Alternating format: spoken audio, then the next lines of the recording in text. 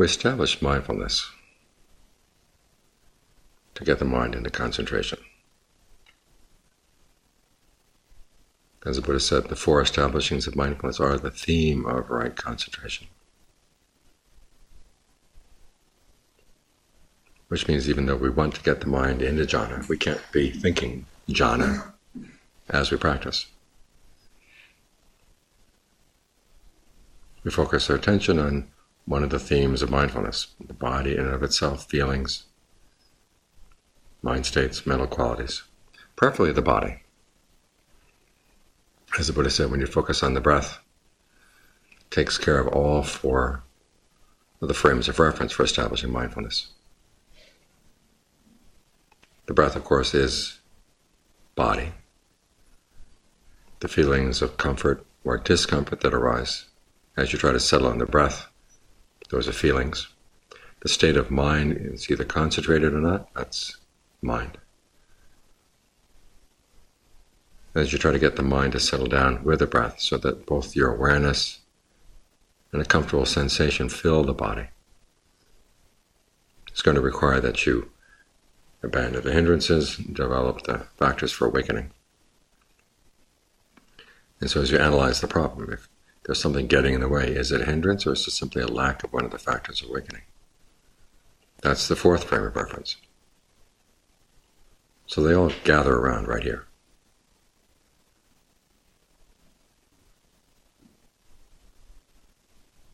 So even though jhana is the object of meditation in the sense that it's one of the purposes of establishing mindfulness, it's not the object that you focus on. In other words, maybe object as purpose, but object as theme is the breath. And you have to get interested in the breath in order to stay here. When the Buddha talks about succeeding in the meditation, four qualities are desire, persistence, intent or interest, and then using your powers of analysis. So desire, you have to want to be with the breath, and intent, you have to see that it's something worth really paying careful attention to. Because on its own, it just seems to go in and out. In fact, someone once complained to Ajahn, how can you find any discernment just watching the breath? All it has is in and out, in and out. And as Ajahn responded, if that's all you see, then that's all there is. The implication being that there's a lot more to see.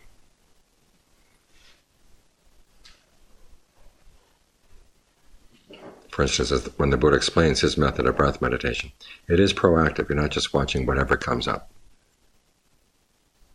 You're learning to understand the breath and do things with the breath. Develop certain mind states through the breath. There was one time when he told the monks to focus on the breath as a topic of meditation. One of the monks who didn't have that good a reputation said, I already do that. And the Buddha asked him, what kind of breath meditation do you do? The monk said, I put aside thoughts of the past, put aside desires for the future, and I accept with equanimity whatever comes up in the present moment as I breathe in and as I breathe out. And the Buddha said, there is that kind of breath meditation. I don't say that there's not. But it's not the breath meditation that gives the best results. Then he set out his 16 steps. What's interesting about the steps is that they involve both an understanding of fabrication and a process of calming. Understanding fabrication is one of the functions of insight. Calming, of course, is one of the functions of tranquility. So as you work with the breath, you get both insight and tranquility at the same time. And they do give insight into that process of fabrication. All three kinds, bodily, verbal, and mental. With bodily, of course, the breath itself is bodily fabrication. As the Buddha said, you start out discerning when the breath is short, when it's long. And then you train yourself. In fact, all the other steps are training. You make an intention to breathe in a certain way, with a certain attitude, with a certain quality. The first thing is to breathe in and out, sensitive to the entire body. Noticing the effect that the breath has on the body. And how much breath energy does permeate the body. When the Buddha uses the term bodily fabrication, it has two meanings. One is simply in the sense of bodily karma, the things you do with the body. And the other is the breath. And the connection, of course, is you can't move the body without going through the breath. So every time a karma becomes a physical karma, it has to go through the breath. Otherwise, if the breath weren't there, the body couldn't move. So it's through the breath that the body gets orders from the mind. And of course, it's through the breath that the mind is sensitive to the body. So that in and of itself should be enough to see that the breath is actually something of interest. And then the Buddha says you go into calm bodily fabrication.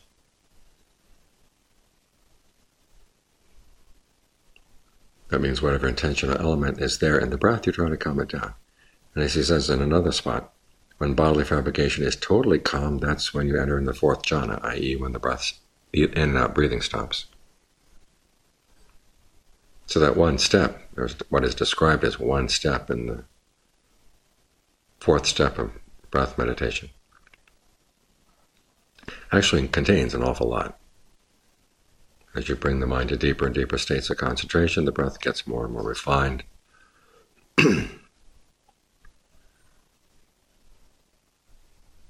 Here again, this is a spot where it's useful to think in terms of John Lee's analysis of the breath energies. Because how can the breath stop unless the needs of the body are met? If you try to stop it simply by holding it, you're going back to one of those torture things, one of the torture practices that the Buddha used before his awakening, which he said did not lead anywhere. So you're going to try to force the breath to stop. What happens is that you allow the body to breathe in such a way that it feels breath energy needs are being met. And the various channels of breath flow in the body are all well connected. So that of itself, it stops breathing without your telling it. The mind is very, very quiet. The oxygen needs of the body go way down when the mind is quiet, because the brain is the main user of oxygen. And apparently there is some oxygen exchange at the skin. And so whatever is needed, it's there at the skin. But if you think of the breath channels going to all the pores, that enables the oxygen exchange at the skin to permeate further into the body. So this can be done. And the fact that this can happen should be another reason to realize the breath is an interesting topic. It's not just in, out. There are many layers of breath energy in the body. And you can relate to them in many ways. Which takes us to the second tetrad, the tetrad that's associated with feelings. The Buddha says to breathe in and out sensitive to rapture, breathe in and out sensitive to pleasure, to breathe in and out sensitive to mental fabrication, and then to breathe in and out calming mental fabrication. So in this case, you breathe in such a way as to give rise to feelings of refreshment.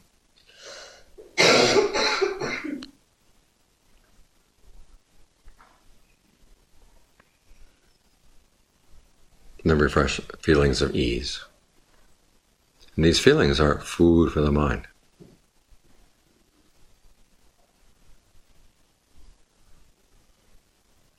And as that feeling of rapture and ease develops through the breath, then you spread it through the body. This is one of the ways you get the breath energies to connect.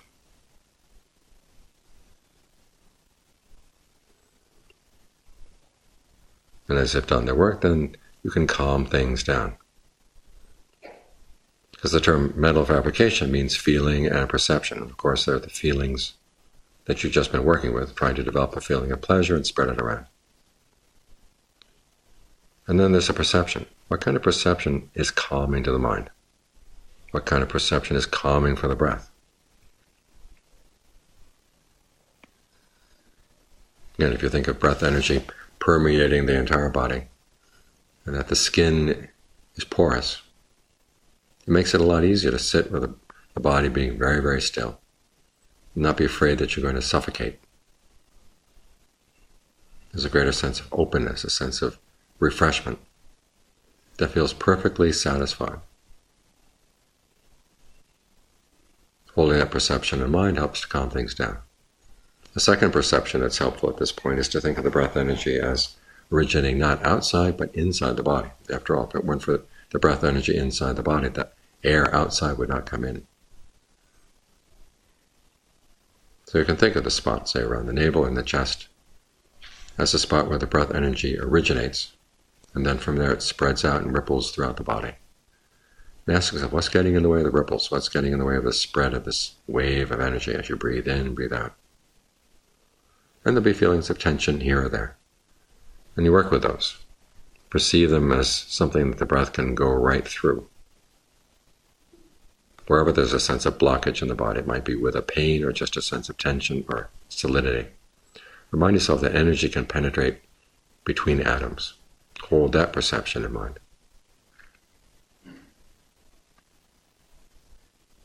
And the flow of the breath gets a lot easier, more unrestricted.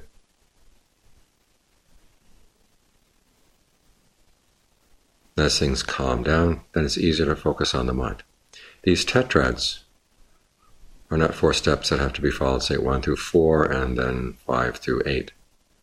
They're different aspects that you can switch from back and forth among as you're working with the breath. Sometimes the issue as the mind is not settling down is a problem with the breath energy. So you focus on being sensitive to the whole body, calming bodily fabrication. Sometimes the issue may be a feeling of pain. So learn how to breathe in a comfortable way and then use that sense of comfort to permeate the pain. And then you look at the perceptions you're holding around the pain. Do you perceive the pain as being connected to other pains in the body? Can you perceive a knife cutting those connections? And when you've isolated where the pain is, ask yourself, is the pain the same thing there as the body? Or is it something that is at the same place, but it's on a different level of frequency, you might say, like the different frequencies of radio waves going through the room right now.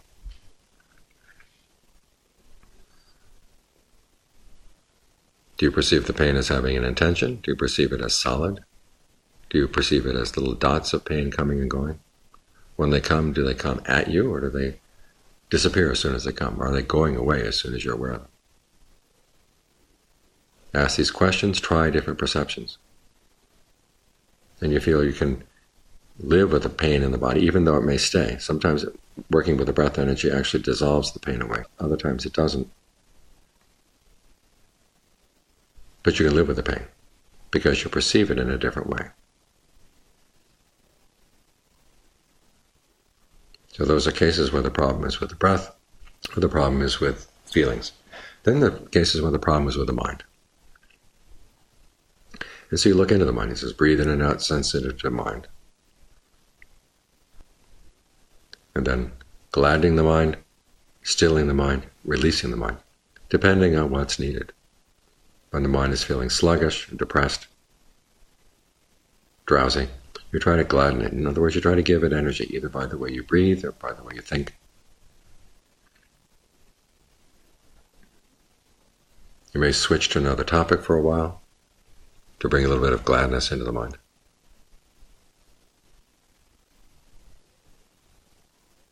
Goodwill may gladden it. Reflecting on your own generosity, reflecting on your own virtue. That you are a person who has some goodness to yourself. As that alternative object gladdens the mind, then you begin to notice when the mind feels gladdened like this, how is the breath? But the breath is calmed down, the breath feels more nourishing as you're thinking these gladdening thoughts, then you go back to the breath as your object. Or if the mind is scattered all over the place, then instead of gladdening it, you try to steady it. One good contemplation to steady it is the contemplation of death. It could happen at any time. Are you ready to go? The answer usually is no. Okay, how do you get ready? You've got to get your mind in shape. In other words, you talk yourself into wanting to settle down, letting go of whatever it is that's distracted the mind. As you get your priorities straight. If you're upset by some issue at work, you don't want to die with that issue in your mind.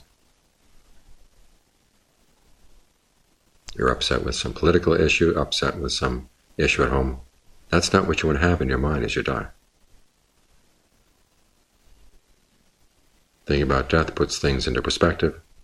And when things are perspective and the mind's more willing to settle down with the breath, you go back to the breath.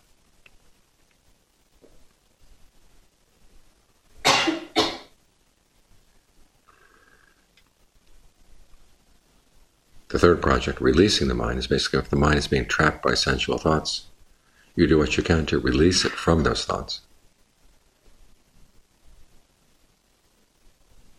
Thinking of the drawbacks of sensuality, thinking of the drawbacks of lust,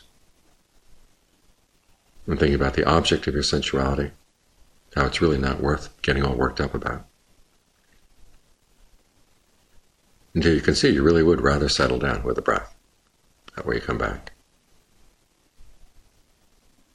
And then as you work with the breath, you find that the mind feels trapped by all of its thinking and directed thought and evaluation. Can you just be with the breath? Drop that thinking and feel comfortable and at ease with the breath. If you can't, remind yourself, okay, a certain amount of thinking and evaluation is needed to get everything together. When the breath energy feels wholesome, nourishing, then you can say, well, now I can settle down. Don't have to think so much. And that way you release the mind from its directed thought and evaluation. And so on through the various levels of jhana.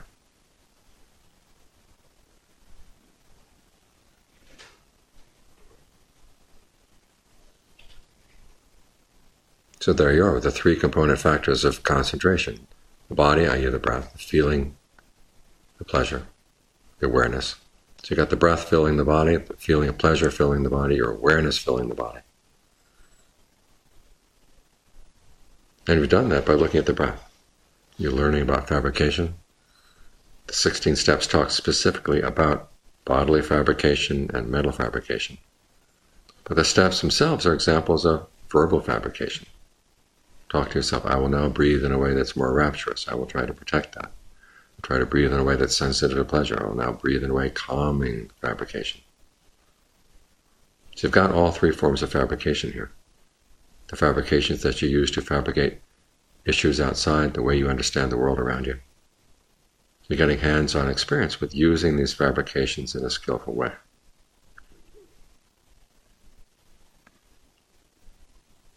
All this when focusing on the breath.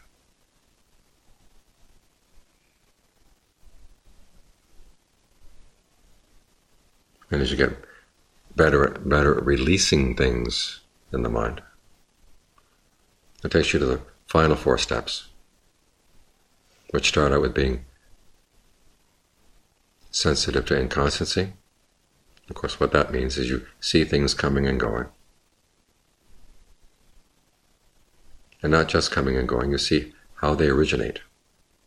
When they come, why do they come? When they go, why do they go? And it follows with those other steps. Seeing the allure. When they come, why do you want to go with them? And when you do go with them, what are the drawbacks?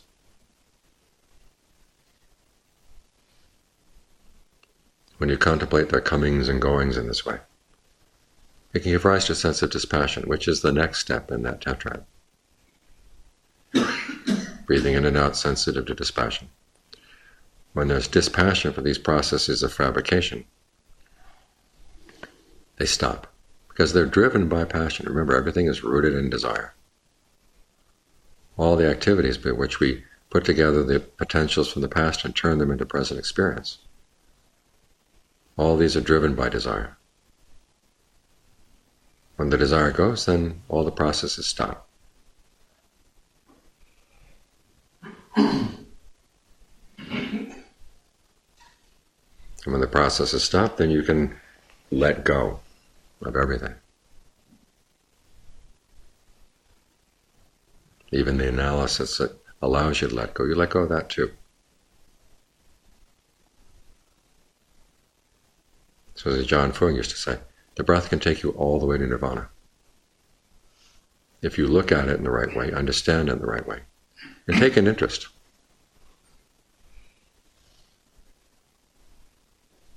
So even though you're just with the breath, there's an awful lot to see here. It's similar to a teaching that they have in Zen. There's a Zen master, Dogen, who taught what he called just sitting. But just sitting didn't mean you just sat there and did nothing. You ask questions. What is it to sit here? Is the body sitting in the mind? Is the mind sitting in the body? Who's doing the sitting? Who's asking the questions? In other words, you bring yourself fully right here and you ask yourself lots of questions. Ask yourself lots of questions about what's going on. The Buddha gives you the right questions to ask about fabrication, bodily, verbal, mental. Sensitizing yourself to the extent to which things are fabricated in the present moment. And learning how to calm those fabrications so you can bring the mind to a sense of oneness, clarity.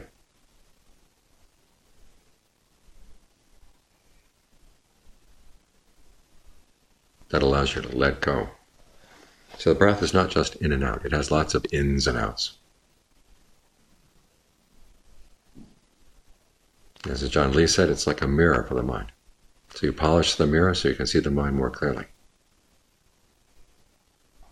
Because all these fabrications come together right here. It's like when you do a survey of the animals in a savanna.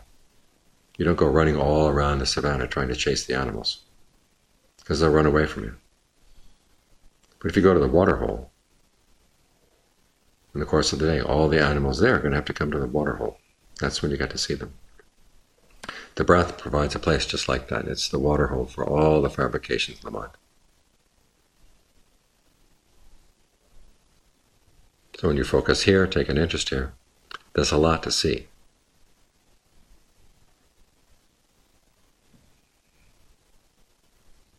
Now thinking about that should give you more interest in staying with the breath, forgetting about jhana. The jhana will take care of itself. If you really explore what's involved in sitting here, breathing in and out.